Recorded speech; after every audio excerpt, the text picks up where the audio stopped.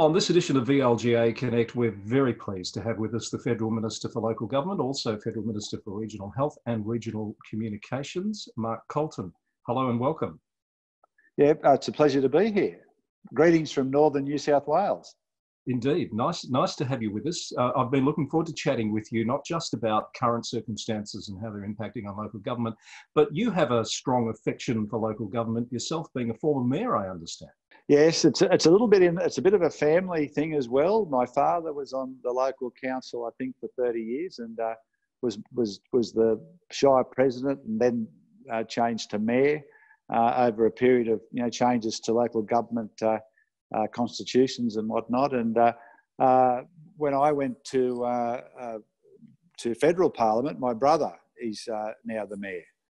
He's been there now for about 10 or 11 years. So I guess community involvement sort of does run in the family, and our family's been one that's sort of been involved in local activities from not only sort of the council, but the local show society and school P&Cs and service clubs and things like that.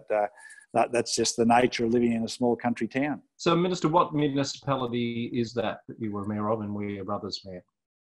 Okay, so it'll be interesting for some of your people because it was in 2004, the then New South Wales government went through a period of amalgamations, and they amalgamated basically 2.5 councils in northern New South Wales. They were Yallaroy, Bingra and Barraba, and formed Guida Shire. So usual motivation for getting involved in local government, I didn't like the process, and the new amalgamated headquarters was going to be 100 kilometres from where I lived, and I thought that was going to be bad. So I put my hand up, and long story short, I got elected as mayor at my very first council meeting. On the council, I had 4 ex-mayors and an ex-president of the New South Wales Local Government Association. So I wasn't short of advice, but I got to say, it was the thing that led me to wanting to make it a full-time occupation. It's the best job I've ever had, was the mayor of a local council. I think we won the AR Blewett Award, which is a prestigious award in New South Wales, in our first year. And I got bitten by the bug, and then when the opportunity came to run for the local federal seat, I threw my hat in. Do you often find yourself ringing up your brother and giving him advice, or vice versa? It's probably the other way around. Actually, the frustration of it all is that sometimes when you are close to someone, and we're going through grants processes in local government and other things, is that when it comes to the local area, I have to preclude myself from that discussion, and so I can't actually go in and fight for his issues particularly well, because as we've all seen in recent times, there's a lot of scrutiny on how decisions are made at federal government level. But no, we talk quite a lot in my own electorate. I've got 18 council areas, and what's known as the unincorporated area, which is the area that's so sparsely populated in Western New South Wales it doesn't have a council. So my electorate's half of New South Wales. I think it's 2.5 times the size of Victoria. Terrific. So to current issues, COVID-19 and the way the sector's responding, how well equipped do you feel you are, because of your local government background, to understand the issues that councils are dealing with now? Look, I think it does help. I'm also regional health and regional communications, so that's been an issue as well. And so, quite frankly, on a daily basis, my responsibility for the regional response from the federal government to health has probably taken a lot of my time. But I've just got off a phone call with the Australian Local Government Association executive and the Deputy Prime Minister on a Zoom meeting. We just finished it before I came on to talk to you. So I do meet with them and ministers on a regular basis. But what's been really interesting is that from a regional area, mostly when we're talking about issues with local government, it's the more smaller, remote regional councils that have had an issue with a drought or a bushfire or whatever. What's been probably unexpected to me was that the first councils that had the big hit, and the ones that have actually had to concerns, are the big, more affluent city councils, because a lot of their budgets, a small regional council probably has 80% of its income from grants, either state or federal government grants. Low rate base. Some of my smallest council's 50,000 square kilometres and it's got 2,700 ratepayers. And then, in Queensland, there's actually, less than that. So some of those bigger city-based councils that have a lot of income that, the regional ones are normally envious of, with parking, permits for, curbside dining, facilities that they rent out, conference centres and things like that, that generally give them a good source of income. That's just stopped. And so they very, very quickly got into financial difficulties quicker than the smaller regional ones, because, quite touch wood, up until now, they've been largely untouched by the pandemic, not like the cities have. So it's been difficult, because we're dealing with a cohort of councils that normally are pretty well self-sufficient. So what lessons do you take from that, I guess, in terms of the resilience of the sector to cope with, for some of them, a string of crises that are obviously going to get to a point where it's going to be really difficult to come back to former strength? Yeah, look, in a way, the councils are bound a lot by legislation and the mindset of what they do. The councils are not like a corporation where they can have work on making profits. So their ratepayers would be particularly upset if they knew that councils were making profits. They want to see that the services are delivered by the council, and the funds that come through their own rate base or services that they charge for, or state and federal grants. They want to see that delivered on the ground. So councils really don't have that ability to be prepared for for a crisis like this. Some councils do have funds that are sitting there, but legislation has them tied up in developer contributions to waste, the waste account, where they put money away on a regular basis for the upgrade of their waste facilities, or their water account, or whatever. So in some ways, they are sort of locked into a fairly direct hand-to-mouth existence, and that's basically what they're designed to do. So it has been particularly difficult for them. There's been a lot of contention, I've got to say, because they weren't available to have the JobKeeper program. But once again, for a couple of reasons. One is that the National Cabinet did decide that the states would take responsibility. It wasn't just a federal decision on that, but also JobKeeper was designed for businesses that actually make profit and have drops in income and things like that. So the design of JobKeeper wouldn't have been suitable for council. And if the federal government did put in an employment project for councils, it wouldn't be JobKeeper. It would have had to have been a different one. But we are looking to councils for delivering stimulus packages. The Deputy Prime Minister has written to all the councils in Australia asking for bring forwards on infrastructure so that we can stimulate the local economies through council in various ways. So that's perhaps going towards a question I was going to ask you about how federally the sector can be supported. So, bringing forward those stimulus projects is one. The federal assistance grants, what's the latest with those? Because traditionally, I think for the past few years at least, money's come forward sooner than councils were expecting. Is that likely to continue? Yeah, look, to be honest, I think it will. It's under sort of the final stages of the discussion now by the Expenditure Review Committee of Government. But the reality is now 8 of the last 10 years there's been a bring forward on federal assistance grants. And so not to do it this year basically would be a change rather than, it's almost become the norm. Not that I'm comfortable with that position. I actually think that we need to get back on track. I know that the bring forward is not, sometimes it's portrayed by some in government that this is some sort of a bonus for councils. It's actually not. It's not extra money. It's not extra money. It does help with cash flow. But look, I would think that we will see that this year. Obviously, with the COVID-19, a lot of those other reforms that I would like to have be working on is probably going to get to push down the track a little bit, because we're basically dealing with the more immediate crisis that we're fighting at the moment.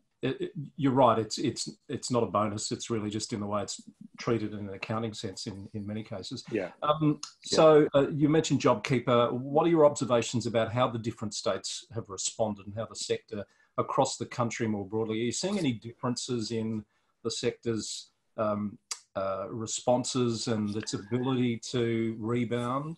Yeah, I have. I've just, in the previous conference, the representative from Victoria was talking about, there wasn't a huge amount of support coming through to the sector. I'm not here to point the finger at states. It's a dangerous position when you're a federal poly, but I know New South Wales has stepped up with supporting childcare centres that are owned by local government. They have put some stimulus in through local councils, and also some of the state bodies of the services union have actually done deals with local government as well. So they've agreed to some flexibility in the work arrangements so that people can be tasked to maybe do different jobs to what they would normally do. So there's been a lot of give and take from workforce as well, but certainly different states have taken a different response to this, and going back to the sort of the base of a lot of this is that states are the constitutionally controlling body of local government, and there's been a couple of very high-profile court cases over the last decade around the federal government giving money directly to local government. In some ways, some of the things that we do probably don't completely stand up to a constitutional lawyer.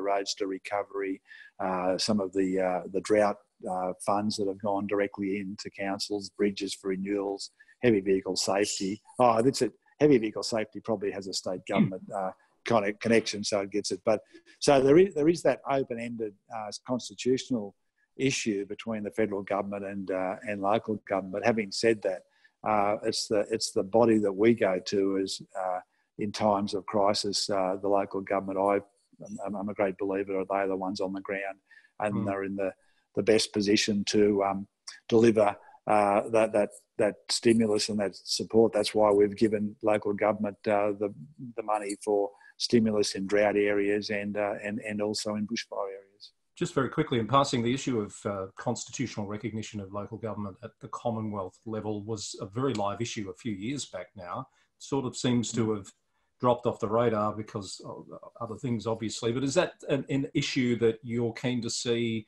resolved in any way during your tenure?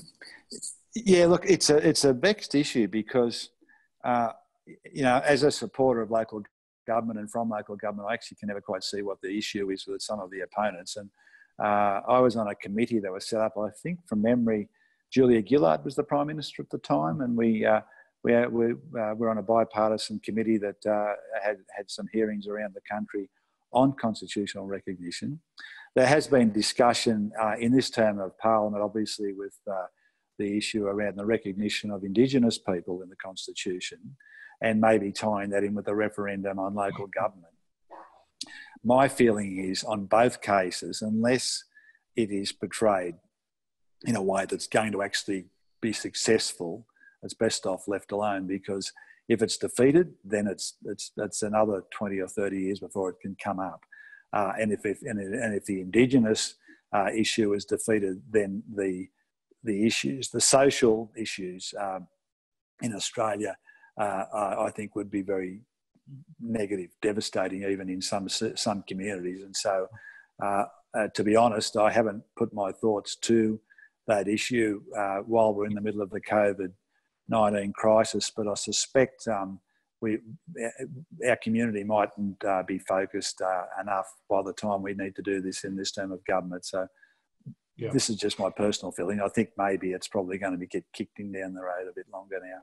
Yeah, I'm sure you're right, and it is high risk given our history of pretty much almost never delivering a yes vote on referendums. Minister, before you go, regional communication, regional health parts of your portfolio. I don't think we've got enough time to talk about regional health issues today.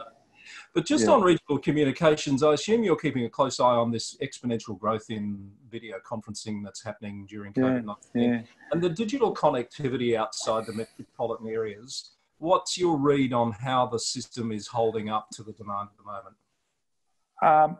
To be honest, better than I thought. I thought we were actually going to get swamped by very irate people. And I'm not saying we haven't got irate people with issues, but I'm speaking to you now through the Sky Muster satellite. I'm on a small farm next to a town of 1,000 people in northern New South Wales, and I've been running my office as minister for those 3 portfolios here for 6 weeks. I've only left it a couple of times, quite frankly. I went to Canberra for the sitting week. I drove down 10 hours each way, but the only time it's let me down is that I was going to do a live Cross the Sky, and the only thunderstorm in the last 5 years happened to park on top of the house at the wrong time. So Sky Muster, and there's been extra data allowed by NBN to Sky Muster users, more flexibility. I think with telehealth, now with education, we've got some education products because they can now divide up. I don't want to get too technical because I don't understand completely, but they can divide up the different tasks that the Sky Muster satellite can deliver. So education now is going sort of as an unmetered service to the consumer. I think there's an arrangement with state governments on that. We're doing deals with the Flying Doctor on telehealth, and I think with the advent of telehealth now during the crisis, that's going to become more of a role. Where we are having trouble is that some of the telcos who don't have a satellite product have been selling a lot of data services on the phone network. And that's what's really struggling. So the NBN in town, where it's direct wireless, whether it's copper or fibre, seems to be holding up. I think the wireless, direct wireless, I think not hearing too much in that space. Where people are getting into trouble, and a lot of the people think that is the NBN, is when they get a product from Telstra or Optus that says this, and it's actually the phone service. And so we really need to get more people putting their data through the NBN, whether it's satellite or direct in town, so that we can free up the phone service so that when people are in a mobile location, they can use their iPads or phones to move data. So that's where people have been frustrated, is that network hasn't kept up. That's interesting and not as bad as some might have feared. I was interviewing the CEO of Infrastructure Victoria on this program a few days ago and talked about that body and Infrastructure New South Wales, as I understand it, their stated position that digital connectivity for regional areas should be a higher priority even than high-speed rail link, for example. Is that a position that you agree with? Yeah, I do. It's it's become more and more important. And my in my electorate, I've got multi-million-dollar businesses that might employ 50 people that are 200 kilometres from the nearest centre. So we've just announced round 5 of the mobile phone black spot. I think 182 towers, but there's actually an underspend in there because the telcos have actually dug their toes in and said, "Oh, we don't even care with the subsidy. We're not going to go further into that area." So a couple of the sites in round 5 were to a newer player who is looking at delivering high capacity broadband and phone services in partnership with Optus into regional areas. So we've got a round 5A, and there's a discussion paper out now, and your members might be interested to look at this. So we're looking at 3 things in 5A. That is innovative models to deliver data and voice in hard to reach areas. We're looking at a more resilient mobile network in bushfire prone areas, because that was a huge problem in the fires. And we're also looking at missing links of coverage along major highways. And what's been clearly shown up in the fires that the reason the phone network went out more often than not was because the electricity connection burnt out to the tower.